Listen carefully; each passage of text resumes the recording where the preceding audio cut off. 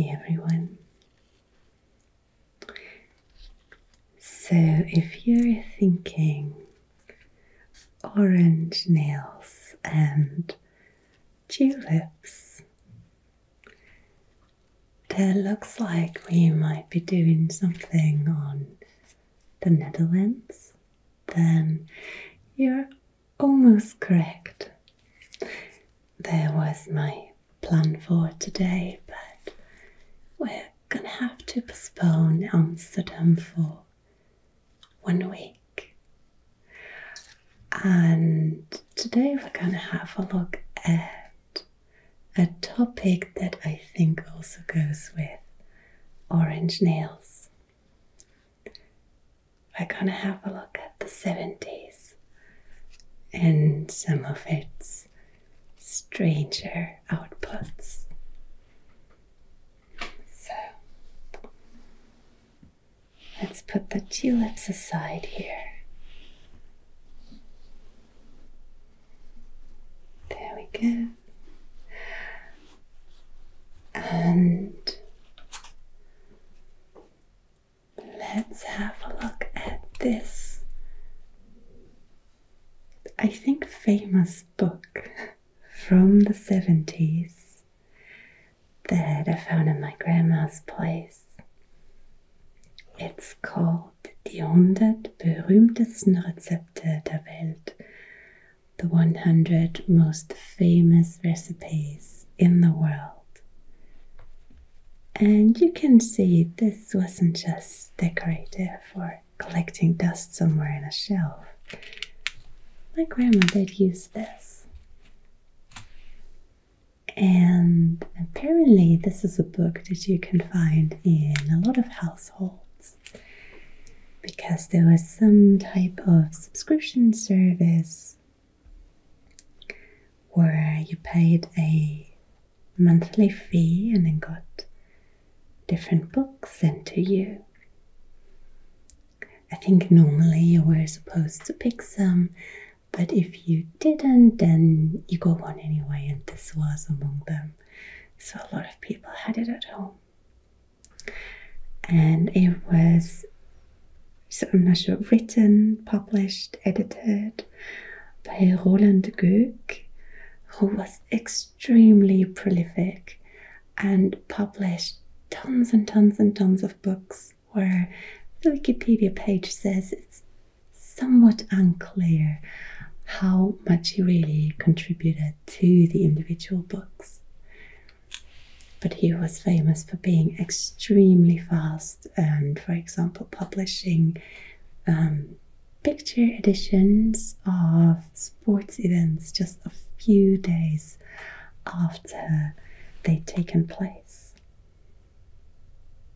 And well, here we have the 100 famous recipes, and before we even open the first page, I want to say I just love that they decided to put a photo on the cover, including 1, 2, 3 bottles of ketchup and some extra ketchup on the side.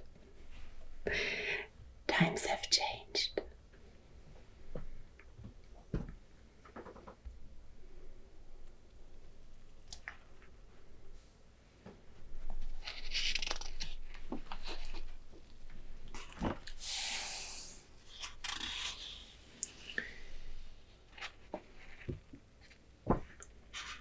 So it doesn't tell us when this was published.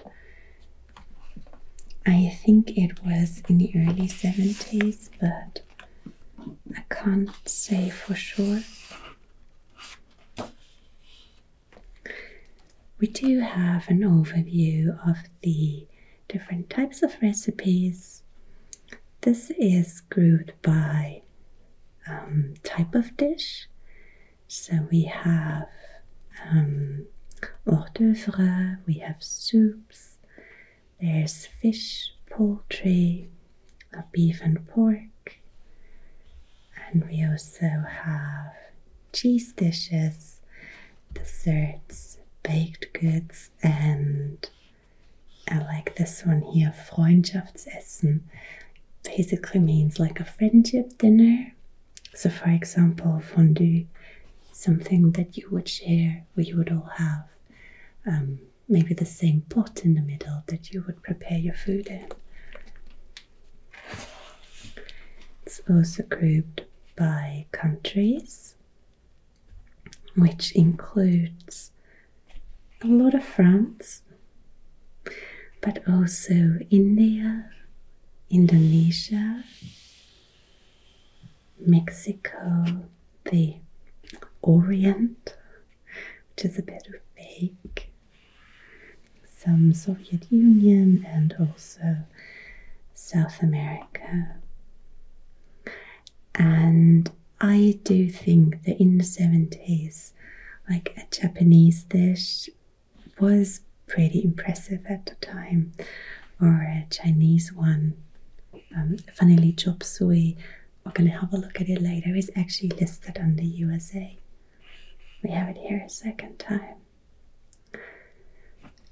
I remember when I was a kid, we did have Chinese restaurants, but they still seemed somewhat new, and I don't think you could get sushi until I was almost out of school. So it definitely took a while. Okay, before we get to the actual recipes, we have a short introduction here where the author tells us a little bit about, I don't know, I guess his inspiration on why he created this book. And I really like the start here. He tells us about a conversation he had with a friend after dinner, where this friend said, oh, he was great, this Chateaubriand. And he put his plate aside and kind of dreamily reached out for his glass. Let's drink to the inventor of this steak. He was of a dubious character, but he did know something about food. And then the candles on the table were flickering while we talked about the Vicomte de Chateaubriand, about Madame de Récamier, and about Montmirail, this chef de cuisine of the French aristocrat who created the Chateaubriand.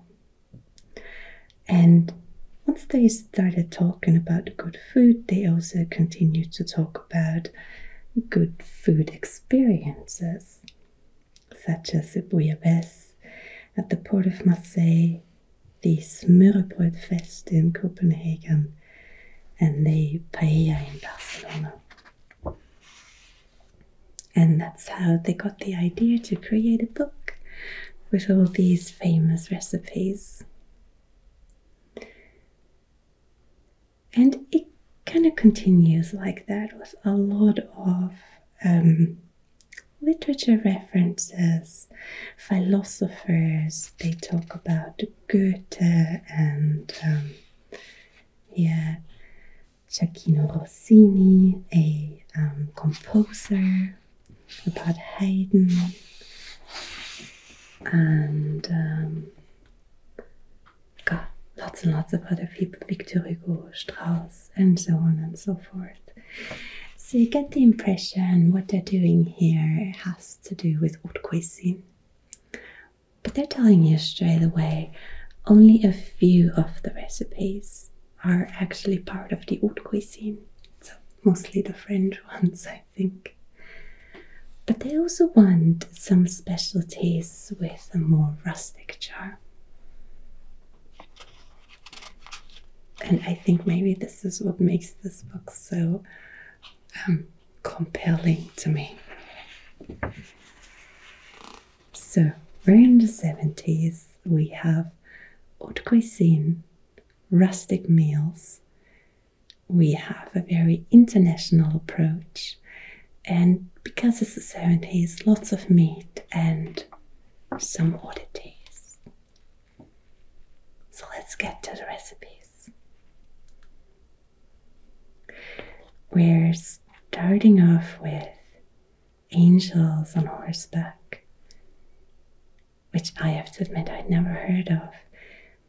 But that's probably to do with the fact that I'm vegetarian, for one, and two, I live in a landlocked country, so we're not exactly having a lot of oysters here. Angels on horseback are oysters wrapped in bacon. And then these are served with lemons, toast, and I also want to draw your attention to this piece of parsley here, because it's going to stick with us for a bit. The ange à cheval, as they're also called, are among the savouries. So you can serve them as an appetizer or an hors d'oeuvre, but you can also serve them at the end of the meal. A savourie comes after the dessert, before you move on to the digestif, so to drinks. And I think this is also a good start to the recipes, because angels on horseback apparently were all the rage in the 60s in Washington. They were often served by the Kennedy administration for special events.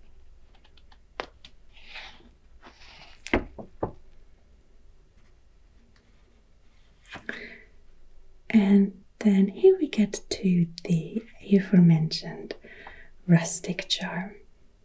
We have a Berner Ratsherrenplatte from Switzerland. I couldn't figure out what that part here was at first, but turns out they're potatoes, they're rustic. And I think these are actually super tasty. They look really crispy and a bit fat. We have the obligatory bit of parsley, and then we have meat, more meat, some bacon and some sausages. And I love the way it says, if you don't want to serve all that meat, you can also mix it up with liver, kidneys, or some brain. There were hard times for vegetarians back then.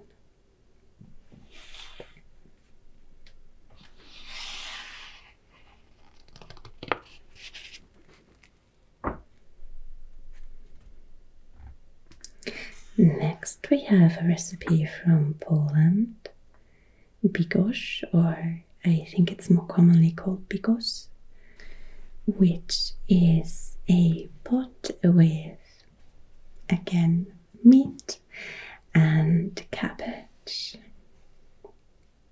This can also be served with pickled cabbage, so sauerkraut.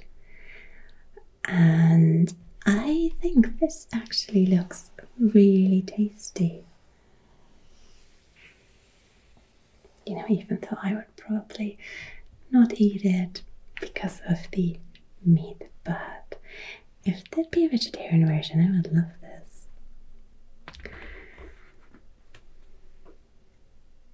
The text here also tells us that we have some instructions from the 18th century on how to eat it, and that you could have it as an appetizer where everyone would just pick from the same pot, and you would use your fork with your right hand, pick out a piece, and then use your left hand with a piece of bread underneath to make sure nothing would drip down on the table.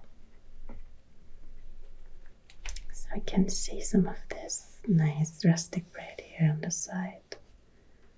This also looks really tasty. There's just one thing that's kind of confusing me about this, and that's this thing here. It tells us that in some parts of Silesia, because is made with potatoes and apples, which I can see really well going together. But this is neither a potato nor an apple. I also don't see anything here that would fit this as bacon, pork, onions, sausage and cabbage. They've added some mushrooms, lots of different spices and some white wine. Because I'm looking at this and I can't help but think, does this not look like a peach? I don't know. Tell me if you have another idea what this could be.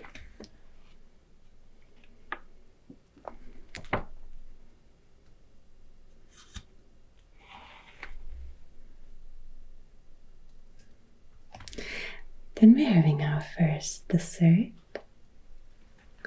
berühmtesten or bewildering. This is a dessert that was created in the 19th century, but the story tells us here is it has something to do with Helena of Troy. It's a little different. You have some vanilla ice cream, which is cold, a pear cut in half, and then you're adding warm chocolate and optionally also whipped cream, though originally it didn't have whipped cream but rather candied violets. I feel like bewildering might also be a recipe that's gone a little out of style. I don't think I've seen it very often. And there's a famous sketch from the 80s, I think, by a German comedian called Loriot. Not so much a sketch, but rather a movie in which he plays a businessman who's just retired and who kind of keeps getting into arguments with his wife then, who's not too happy about it. And they always talk about the correct ingredients of berühmtesten, which is never served correctly in the movie. I really like that movie. I find it very funny. Though, of course, humor can be a little difficult to translate.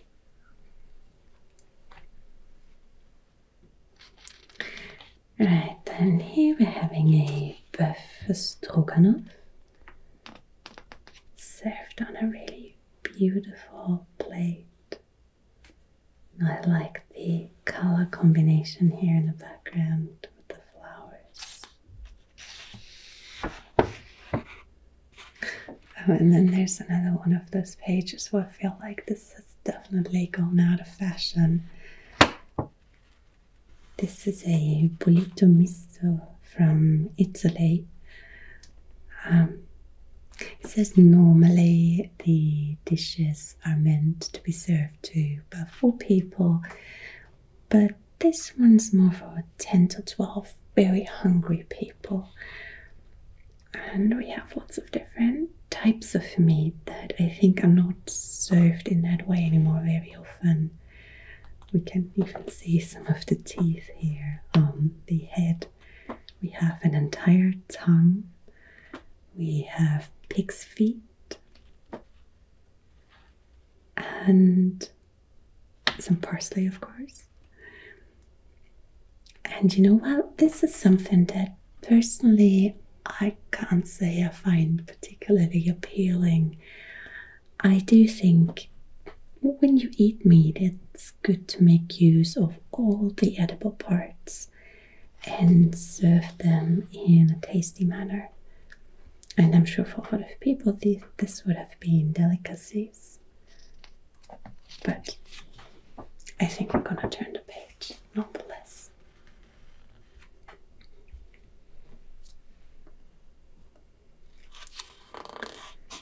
So again, we're having a dish from the Soviet Union. It says here it's a Russian national dish, but it doesn't really make a distinction between Soviet Union and Russia, which of course are two different things. This is some borscht with the beautifully vibrant color of the red beets. And some parsley again. Also here, waiting. I never used to like red beets when I was a kid. We mostly had them as a side or as a salad, and I guess they're just not the right food for children, maybe. There's something about them that's a bit earthy, maybe even just a little bitter, so I can see why it's not very appealing to children. But then a couple of years ago, in this urban gardening project that I was participating in, we had so many beets that I just had to find the way to use them. And it turns out I actually really like them. One of the things I made was a type of jam with red beets, apples and oranges. It is a bit unexpected, but I thought it went really well with cheese.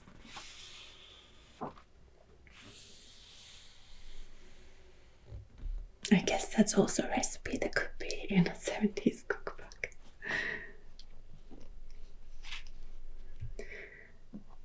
Alright, then we have our first North American recipe. Some Boston baked beans.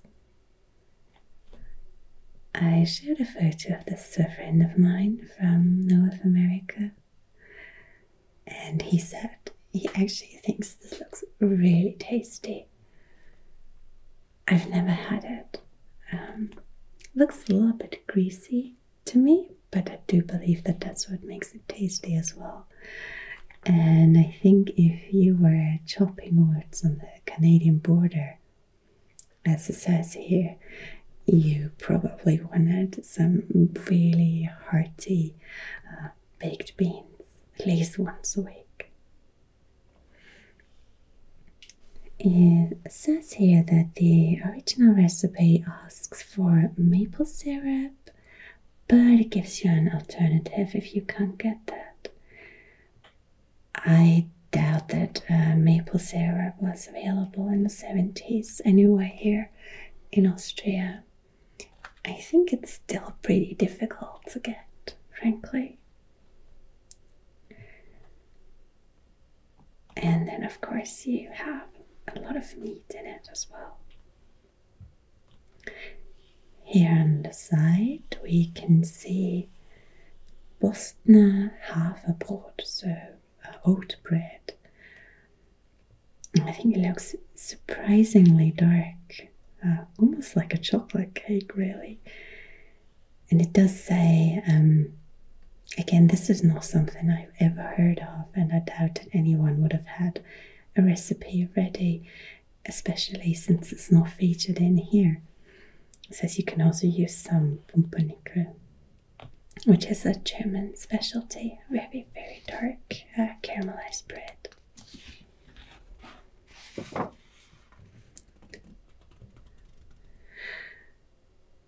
Alright, here's some more French fine dining, I guess, bouillabaisse, where you would serve the fish separately from the soup. And the way you would serve it is you would put some white bread on a plate with, it says here, mayonnaise and garlic powder, but I think originally it would have been a little bit different. And then you would pour the stock on it. And you can see here that this page is not quite as clean as the other ones. And I think my grandma actually made this quite often. Also, I can't remember having eaten bouillabaisse. Not a big fan of fish either. And again, lots of parsley here.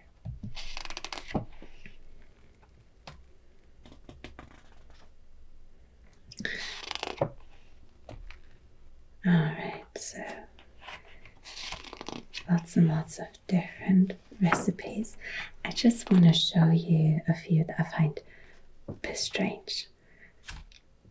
For one, there's this Argentinian recipe here. Again, it looks really tasty, right? It's a carbonara criolla, I think it's called. And it says Creole cuisine has a really good reputation in the Americas, to the point where a lot of housewives from the southern states of the USA only consider their cooking perfect once they've taken a course in Creole cooking.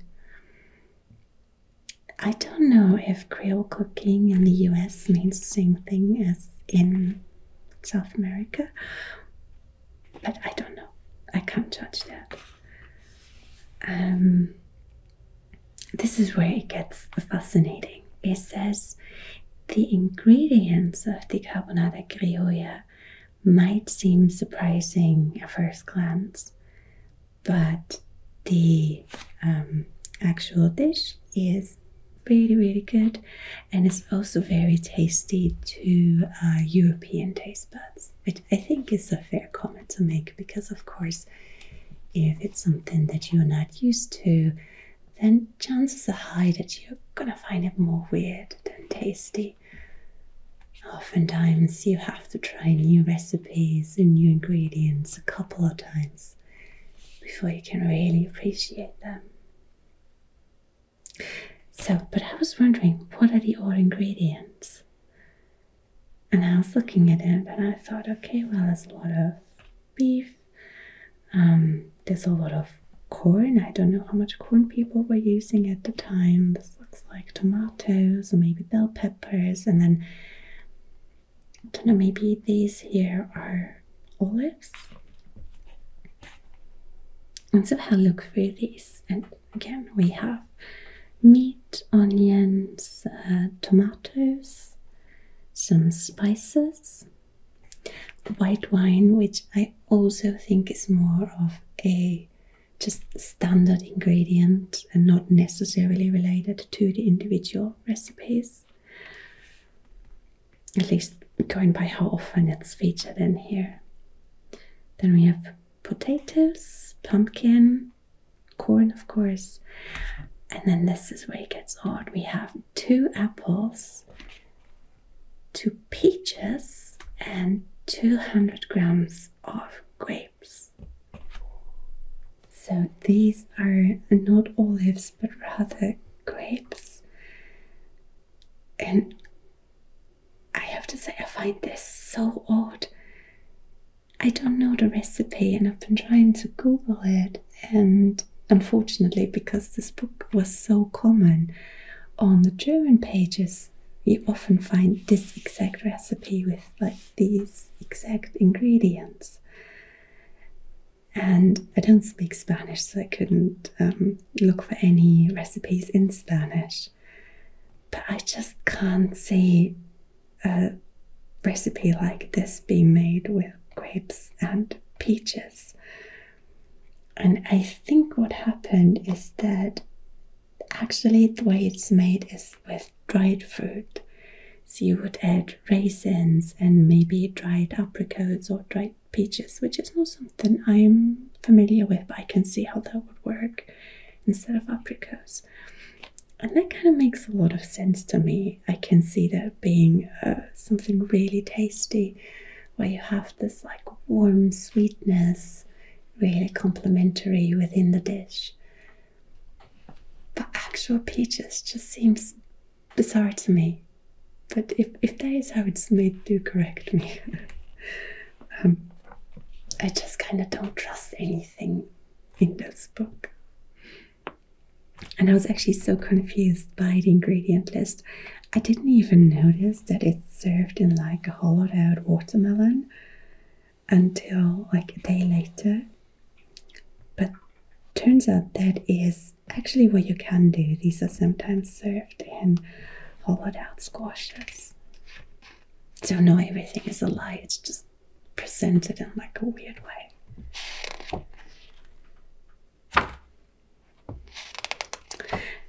And then I just want to get to, I think, the weirdest recipes, just because I'm familiar with them. So let's skip to the end.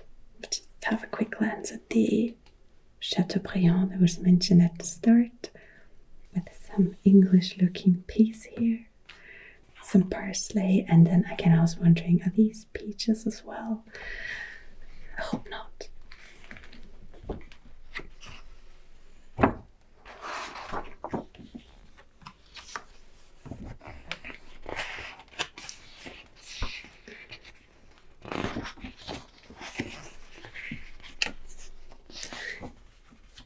So another recipe that I've never seen in this particular way is a risotto. It starts off normal. You add the rice and the onions to a bit of hot oil, and then you add your stock. It says here to add all the stock at once. The way I learned it was that you add a little bit at a time, but you know, sometimes I'm lazy and I do it that way. And then in the end you add some butter or maybe some cheese. But the odd part here is, it says to mix eggs with milk, add more cheese, some spices, put it all over the rice, and then put it into the oven. So you have like a baked risotto with what looks like Emmentaler to me, which is not an Italian cheese either. And I can see this being really tasty. I just really don't think this is what most people would associate with risotto. But maybe it was in the 70s, I don't know. We have some Sachertorte from Austria, where I have to say it makes me laugh how they put Sacher on every single slice. I feel like if I made this, it would take me the same amount of time to write all this as it would to make the cake.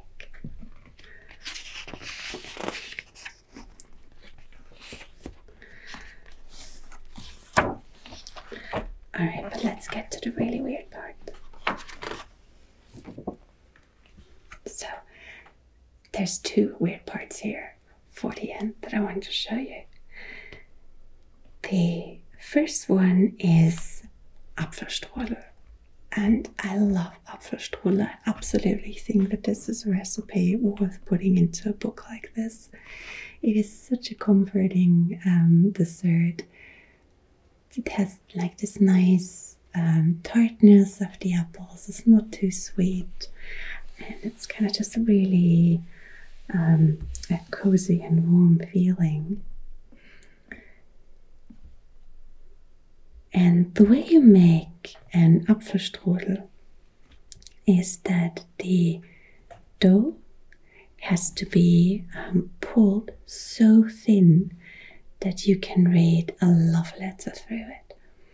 I think normally the saying goes that you can read the newspaper through it, but I think it's fair to take some liberties here and say to read a love letter. And there are different ways of how to put the filling in, but basically you have a really, really thin dough. If you look at the photo though, look at this dough. This is like a centimeter thick. What kind of love letters are you reading through this? It's like letters from your enemy that you don't want to see. This is so strange. And I think what they've done here is they made dough with yeast, which I have seen mentioned in other sources, but it's not something that I've come across, I think, and not something that I'd like to come across. It just feels wrong. So this is just very, very strange And I don't understand the choices that were made here. But it's fine. Like, the recipe is still okay. This is Apfelstrudel, right? Let's get to the next page. 2 more Austrian recipes. Number 1, we have Backhändel. So this is chicken. This is fine, like this looks alright. I just briefly want to draw your attention to the parsley, which is reaching new heights here, because it tells you to put the parsley into the hot fat just long enough so that it doesn't lose its color, but it's like nice and crispy. So there's an art to the parsley garnish. And then over here, this is where it was like, I'm done with this book. I don't believe anything it says. We have a Wiener Schnitzel. And the text per se seems alright. It says you have to beat the schnitzel, so that is really nice and thin. Except the form it has here looks really wrong. This is far too even. And it kind of looks like these convenience food patties, like the vegetarian ones that I sometimes buy in the frozen section for, like, you know, when I've had a long day and can't be bothered to cook. It doesn't look like a schnitzel. In Austria, we usually say that Austria looks a little bit like a schnitzel. So, you know, it has a bit of a strange shape, but that's how it's supposed to be. So that's the first thing that's just weird here. And then there's the lemon, that's fine, but what is this? What are these strange little bits here sitting on top of the lemon? So it says schnitzel, salt, flour, egg, crumbs, lemon, and sardines. And that is, I think, the wrongest thing I've heard in my entire life. Schnitzel with sardines is an abomination. Like, I'm saying this as a vegetarian, this is completely wrong, and I really wonder what happened here. How fast was Roland Gööck when he was creating this book? Why did he not have a lecturer and someone to fact check his recipes? What happened here? A tragedy in these pages, frankly. But I still think it's funny to look through it and like have a look at all these strange 70s colors, the way some of the food just looks like plastic, frankly. And some of the recipes, both in terms of the strangeness of the ingredients, the preparation, I think the novelty at the time. I don't see anyone in the 70s here in Austria knowing what empanadas were or enchiladas. But this is some are just really, well, either outdated or just very, very wrong. But it's an amusing bit of history. I hope you enjoyed this look at it. And like I said, if you're waiting for more maps, come back next week when we have a look at Amsterdam.